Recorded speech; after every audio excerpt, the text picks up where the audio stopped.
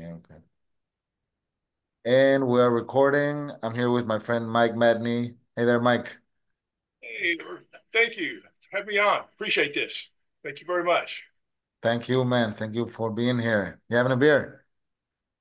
Well, actually, this is water, Perrier. Oh, Little too early here for a beer. yeah, yeah. So it's what 1:30 p.m. here. What time is it over there? It's about 3 o'clock here. Three So o'clock. actually, Okay. not early for a beer. If you get me, go get a beer in a minute. You could be starting. You could be starting for later, right? Yeah, 5 o'clock somewhere, like they say, right? Right, right. I like that. Okay, so Mike, thank you for coming. I know you're a musician, right? Right. So yeah, tell me about it. Tell me, are you active in music right now? You know, you're in a band. Oh, absolutely. I've got an album out right now.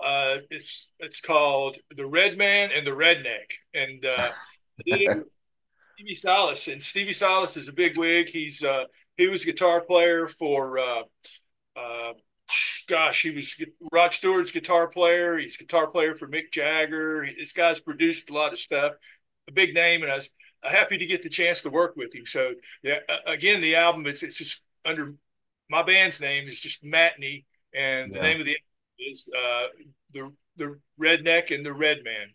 Wow, man, that's awesome. Great title. I just put it on and it was the first thing I saw. The Awesome, Redneck and the Red Man. Awesome, man.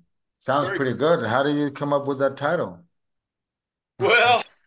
Actually, Stevie is a full-blooded Apache, and Oh, he he he did a documentary called Rumble, the Indians that rocked the world, and it won the Sundance Film Festival Award a couple of years ago. And it's all about how the Native Americans kind of got left out of the rock and roll scene, even though they played a big role in it, but history kind of left them out. And this documentary goes back and touches on it and shows some of the thing like Link Ray, the guy who really invented the power chord. So it's just a very interesting documentary. And Stevie is an awesome dude, man. I mean, he's Rolling Stone called him uh, one of the top 50 greatest guitar players ever. So he's all over the album too. So if you get a chance, take a listen to it. man. Okay. Okay. So, yeah, you're saying that he won the Sundance Festival with a documentary about how the Native Americans were left out of rock and roll. Exactly. Dude, Very good. man. I Yeah, never heard that, really. What's the name of this guy? He's a guitar player. You say he's your friend. yeah. It's Stevie Salas. He's the guy that produced my album, and Uh, the name of the documentary is Rumble, Rum. Rumble, Uh-huh. the Indians that rocked the world. Wow, It man. was on Netflix and stuff. I don't know if it still is now or not, but yeah, Uh-huh. there you go. All right. So the producer of your album was the man who made this movie. Exactly. Yeah, yeah. Okay. He's a big wig, man. He runs with all the big guys. I mean, Uh-huh. Stevie's been around for years. He's produced a lot of the bands that you've heard, grew up with, like Duran Duran and the Tubes, and I mean, he's just Uh-huh. This guy, Stevie Salas. yeah, it's kind of iconic. Yeah, Oh man. he's the Awesome, dude. I'm sorry? boss. He's a boss. Okay, okay. This is okay. Yeah, I've heard Duran Duran. So he was the producer? Yeah, he's produced all kinds of people. Right. He's been at it for years. He's got a book, a great book out that you Uh-huh. read. Um, Okay. Okay, okay. He'll be glad. I'd be happy to have him over, interview him. How did you get in touch with him? You hired him for your album. yeah, it's a crazy story. I was actually uh, I was taking a course online, a music business course, and part of the course was, I mean, I've got a degree in recording industry management. I've got a bachelor's degree in that, but I was taking this course online here a couple of years ago. and part of one of the things it asks you to do is to reach out collaboration if you wanted to collaborate with somebody. And I've never done that before, so Stevie's kind of one of my heroes. So I wrote Stevie a letter, and I never in the world thought he would write back, but he did, and we got to talking, and I got excited about it. I wrote on Facebook. I posted, "Hey, Stevie Salas wrote me," and one of my buddies that I played in a band out of Canada too called Zedhead, and Okay. one of my buddies wrote back and said, "Hey, tell Stevie I said hi," and I was like, "What?" And so next thing I know, Stevie writes back and says, "Hey, we've got mutual friends. Let's do this." So it was on, you know. Wow. What a great story. There's the Redman and the Redneck, man. Do you mind if we play one of your songs? Oh, I wish you would play. I think you might like "All Fired Up" or "All Fired Up" or Okay. "Rebels." Okay. Okay. Let me share my screen. So this is your album, man, right? This is your album. Yes, sir. See it? Okay. You released it how long ago? It was in April. Oh, okay. So it's brand new. Yeah, we released it on a UK label called Roulette, and we've been on the radio and stuff in the UK and over in Europe a little bit, doing fairly well. Uh-huh. All right. Sounds pretty cool. So you're the singer. Yes, sir. Yeah, I wrote the tune. Stevie actually helped me co-write and uh, and Uh-huh. write it and performed. And of course, we've got a band now, got a live band, get ready to go out, do a little touring. Oh yeah. Maybe we'll come to Peru. You guys have a lot of shows there. Yeah. We got, well, the big names come, but like 20 years after they were famous, you know? That's Yeah. It's a big topic about the music scene in Peru and how there are some shows. I mean, like Oasis, I think is gonna come, and then Paul McCartney's been here, and but it's gotta be like big names to fill up the stadiums, you know, like we got big stadiums.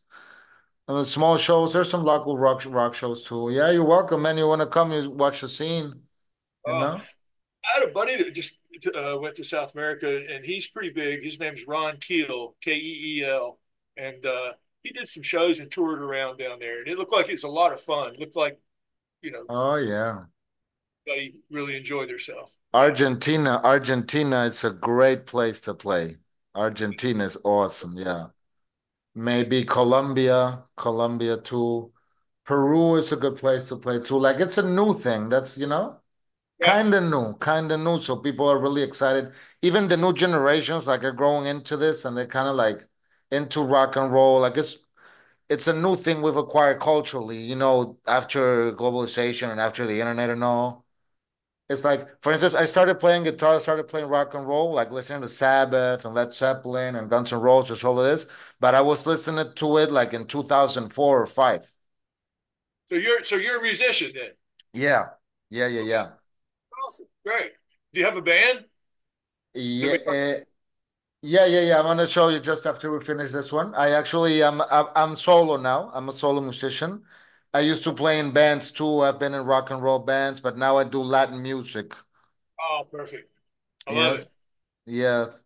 So I was in New York. I was in New York this last May, and I Huh? was looking for musicians to hook up and to put on a show. I even was going to do a party in Prospect Park. Are you in New York? Oh no, I'm in Virginia. Okay. Yeah. But okay. I have some buddies in New York that play, and they do. One from Brazil. He's a great drummer. I wish I'd known he was there. I'd have hooked you up. Okay. I'm gonna be in Miami on January. I was in New York just a month. That's pretty cool, man. I used to play rock and roll too when I was growing up. Let me show you my stuff now. Like I was saying, like in Peru, we grew into rock and roll like a little late because when it was like big in the 70s, they didn't really come here because it was not such a good business to bring the records. Like there was, you couldn't actually get to the music. But after the internet, there was Right. like a second wave of rock and roll, and I started to listen to all these bands because of the internet. But there was like 30 years after they were big. So it was like a second wave in Peru. And now all these big bands are coming back, dude, because now we know, now we cannot get access to all the music. I never really thought about that. That's neat. Yeah, it's pretty cool because it feels like it's new. It's like the first time they are coming, but actually they've played like if the Red Hot Chili Peppers come, it's like well, that was like 10 years ago. Now, like the internet's been around for like over 20 years. Yeah, But it's been like still the people are like embracing the culture because it's got like more identity. It's like a new thing to be part of this rock and roll culture, even if you're young, you yeah, know, like you yeah, can fit in, you know. Let me show yeah. you this. This is my it's my instrumental album I just made. Like I was saying, I grew up listening to rock and roll, but I now am doing cumbia. Dude, I It, like that. yeah. Yeah, very cool. So I can find that out there on YouTube. All right. Yes. I'm gonna send it to. Oh, very cool. Thank you. Thank you, man. Yeah, I will check that out. Awesome. Great. Okay. Yeah. I mean, So now this so this is your that was your rock stuff, right? this is my Or rock stuff. No, this is my cumbia stuff. okay, okay. It's if you see like in cumbia, they don't have actual drums, just percussion, like timbales and guiro, right? I love that stuff. This will be great. I'll check it out for sure. Yeah, I used to do rock and roll, but mostly like covers. I grew up like playing rock and roll. I did some rock and roll albums too. But in this kind of cumbia they use mostly guitars, right? Right, So I was trying to come up with something new that could be presented to an American audience, kind of like it doesn't feel so like like cumbias normally is like really loud and fast. So I try to do like some slower, like closer to rock and roll, right? right. That's pretty cool. This it sounds kind of like Rob Zombie. You know Rob Zombie? Yeah. My my band now, man, those guys, they both play with Latin bands. They play with my drummer plays with Robert Rodriguez. Okay, okay. I think he's like a film director, Latin, and then Yeah. there's they're out touring with George Lopez, the comedy show. George Lopez is, and then uh, my bass player is the Vallejo brothers, and I think they've in the Latin music scene they've got a great. Vallejo Brothers, like this, right? Uh, Uh, it's Bell. this, right? Vallejo. Yeah, Vallejo, right? yeah, that's it. Yeah, those they rock. They're really good. So you got a lot of contacts in the business, let's say it that way. Well, I've been in it for a long time. Yeah, when I was 18, I moved to Nashville. Right Uh-huh. up and and I started got involved with the band called Taboo, and they were a local club band down there, and I got to meet a lot of people through them. Those guys were well connected. Uh, that sort of helped me. Uh-huh. Yeah, I got to meet Ron Keel. He was their guitar player. I took his place, and he went off to L.A. to form a band called Steeler, with a band called Steeler, and he got to be really big. Had a lot of hit songs on MTV and stuff. So that was cool. I still know Ron. Ron he's got a radio show. He's still big time, and he recently played my album on his show, and I thought that was really cool. It was nice of him. Uh-huh. Run. Keel, you looked him up a minute ago. Keel. Ah, yeah, yeah, yeah, yeah. Yeah, Ron Q. Yeah, yeah, okay. So he was in tour in Latin America, you say, right? yeah. He's everywhere. This guy's Right. wide open. Yeah. He's So always been heroes. what was that? I said he's always been one of my heroes. He really worked it. Ron's a good guy, and he was really had a good work ethic. Okay, so he's played in Keel, Steeler, Black Sabbath. He's played in Black Sabbath too? Well, I mean, there was a brief time where they were without a singer there, and he sort of tried out for them, and you know, Oh, right. and I don't know if they've done shows with him or not. Okay, so he's worked with them or some. Oh yeah, Dude, yeah, I was such a Black Sabbath fan. Steeler, the band, right? yeah, and actually, I think they were heavily involved. With Gene Simmons and stuff had a lot to do with him. Right, Uh, right. yes, yeah. So, Steeler was involved with Gene Simmons. well, I mean, yeah, somehow I think he got him a deal. I don't know the whole story, but Uh-huh. yeah, it was the whole scene at that time.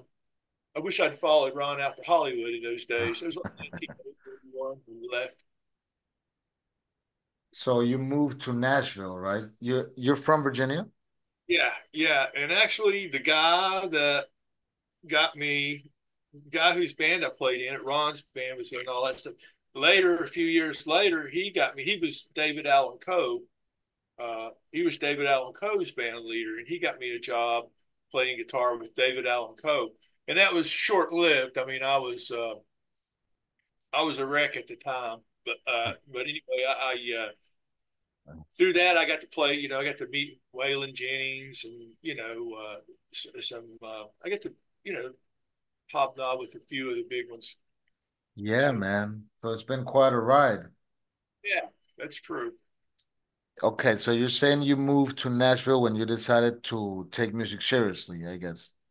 Now, if you want to see something, let me tell you a little story right Okay. quick. You got me talking now. I'm going to tell you a story. It's cool that you got the ability to pull this up. My first band when I was 18, when I come back from Nashville, was called White Boy and the Average Rat Band, RAT. White Boy and the Average Rat Band. There you go. Okay. Right on top. All right. So what happened is there was a guy that owned a little record store, and Uh-huh. I was working for him, and he would let me come in. And even he had a little 4 track in the back, a little 4 track reel to reel. And this was like 1979, 1980, and I was 1980, and I was we recorded a little album, four tracks, and I saved up, me and some guys saved up yard mowing money and stuff, and had 250 albums pressed.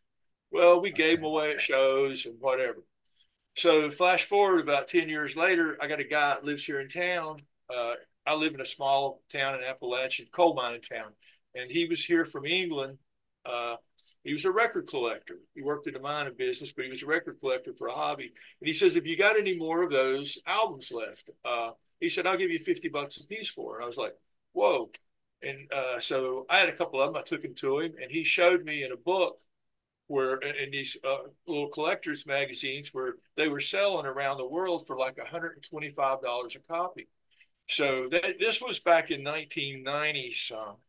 And flash forward now, that particular album that first album, White Boy Never Trap Band, has been bootlegged twice with two other companies and has been officially released twice now. The second official release will be in uh, January of this year coming up. But that original copy sells for over $1,000 a copy if you can get one of them. So Okay. Okay. You can buy it on that website, writingeasyrex.com. yeah, that's what's coming out in that one will be coming out in January. Unless it's already out. I mean, it may already be. I don't know, but I think the vinyl comes out in January. Okay, so here it says White Boy and the Average Rat Band full LP. That's the only LP they had, right? Yeah, yeah. Okay, and you were in this band. It's my band. I wrote all of it. Actually, I played all the instruments on this. These guys Okay. pictured are just for the live. We had a live band. I'd go out and play the All shows. right. Yeah. Yeah, yes, sir. Okay, that's pretty cool. Michael MATNEY, yeah. So, okay, this sounds to me like a little golden secret of rock and roll, like a bootleg.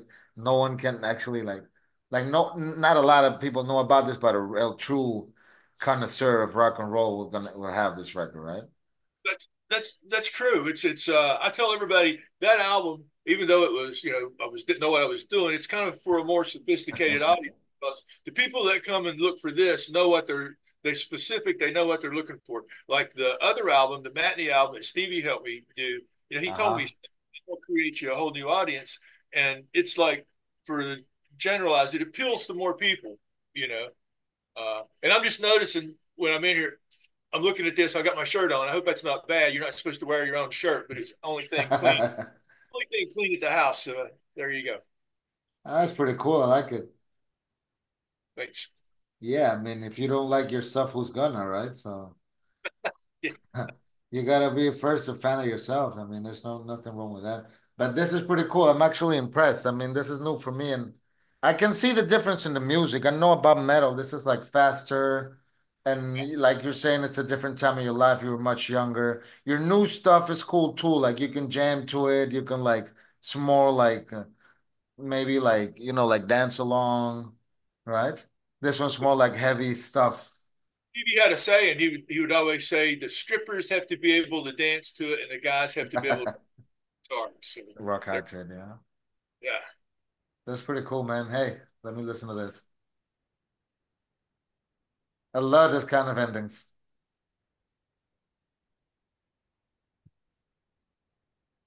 Oh yeah, that's pretty cool, man. So this still sells. Do you get royalties from these albums? Do you get money for these albums? Yeah. That's my other record label is Riding Easy. I got two record labels, one for the MATNEY album and one for this album. And then Oh, there was also let me show you one more. There was a third album. There was a second White Boy and the Average Rap Band album. oh. White Boy and Average Rap Band. Love My Ride. It's the name of the album. There was a second album then. Yeah, it's called Love My Ride. Love My Ride. Cool. Let me see. So it's oh, let me put it here. White Boy and the Average Rap Band. Wow. How'd you come up with that name? We were probably, I don't know, hard to say what we were doing at that time. I think it's great, man. And then you said love my ride? Yep. Like This talk one, about your car, right? yeah, exactly. And this one was done in I think maybe 2019 or something. You got a new subscriber. Yeah. So anyway, You into cars? well, I have been in the past. Right now, man, I live on a farm, so right now I need a You need a pickup. yeah. So Oh yeah. Dude, I have a lot of questions about the music scene in Nashville and your how you get started and all. We gotta do this in a longer format though, because I'm running out of time. But I really appreciate you being here, man. this has been fun, man. I like talking to you. So sure, anytime. I'm gonna also be having group conversations with other musicians. If you want to come, you're invited, man. I normally do them Saturdays and Sundays. Oh, that sounds very Yeah. interesting. Sure. Yeah. Yeah, I bet you can bring a lot of stories to the table, you know? Oh, I don't know. I'll keep my mouth shut and listen. Very cool. It's pretty cool. It's your studio, right? This is actually on Music Row in Nashville. A friend of mine, Oh, Jay's place. uh-huh. I see you got like a wide, like you can do different styles of rock and roll too, Yep. right? You like Next time, punk? next time out, I'll let you hear some of my bluegrass. Bluegrass. Yeah. Uh-huh. You know what bluegrass is, right? I know it's a style of music, but I'm not really familiar with it. Okay, it's like it's more mountain music, hillbilly music. You got your fiddle and you got your dobro and Uh, that kind of sound. Yeah. I do a little gospel stuff like that. You might like that. Next time maybe I'll turn you on to some of it. Bluegrass. Oh yeah. Yeah. Yeah, yeah, yeah. You into bluegrass too? Yeah. If you go Matney and Calvary, you'll see bluegrass. Madney and Calvary. how to write that? C-A-L, yeah, Calvary. Bary, B Calvary. is, B is in Victor. Oh. Calvary. Oh, Calvary. Calvary. Oh, There you go, right up top. awesome, man. Yeah. It's kind of folk, right? Like folk music. Exactly. You know, Americana is really big right now in the States, or it has been here for the last little bit. So, Uh-huh. Uh-huh. Wow, I can see some similarities with Latin American folk music. oh, is that right? Very cool. Yeah, with like mountain music, just like you say, like mountain Peruvian music. Yeah. How about that? That sounds pretty good. I'm subscribing to. Oh, thank you very much. I think this one's got the best sound, Oh, right? hey, yeah. I'm glad you like it. I have a friend who has like a punk band, Christian punk band. I'm gonna share it later. Maybe. Do you like punk rock? I do, man. Now that's the first time I've ever heard that. A Christian punk rock. I Yes, love it. sir. Uh-huh. But it's in Spanish though. But I'm still gonna share it. It's pretty good. Dude. Do you speak Spanish now? Uh, I failed that twice in school. So, I recognize a few words, but Okay, okay. This is beautiful, man. oh, well, very cool. Very Yeah, cool. Thank you. yeah. I But gotta finish though now because I got my next guest on. But let's definitely do a full time yeah, in long. Yeah, anytime. I'm glad we make it happen finally. I'm sorry for the hold up, and I appreciate you. really appreciate it, man. I'll be in touch with you in a minute, okay, Mr. Medney? Okay, I take see you, care. man. Thank you. Bye.